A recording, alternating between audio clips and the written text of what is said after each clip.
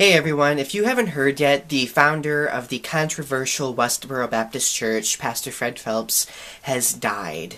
And he's been on his deathbed for a while, and I know a lot of people are jumping for joy that he passed away. Don't get me wrong, in the back of my mind, I'm like, yes, his negativity is gone, I'm grateful for that. But in his final moments, I really hope he gained some humility and understood the error in his ways, because he created a very negative, destructive force and disguised it by calling it being Christian. I heard that a year ago Fred Phelps was excommunicated from the Westboro Baptist Church. I am not entirely sure why.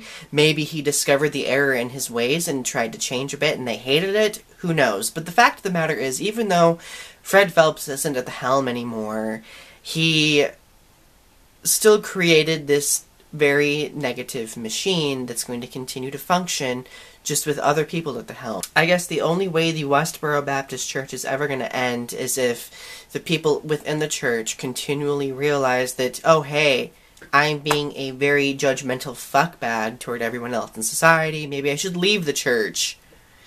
But yeah, what is your guys' reaction to Pastor Fred Phelps passing? Let me know in the comment section below. You guys have a good day.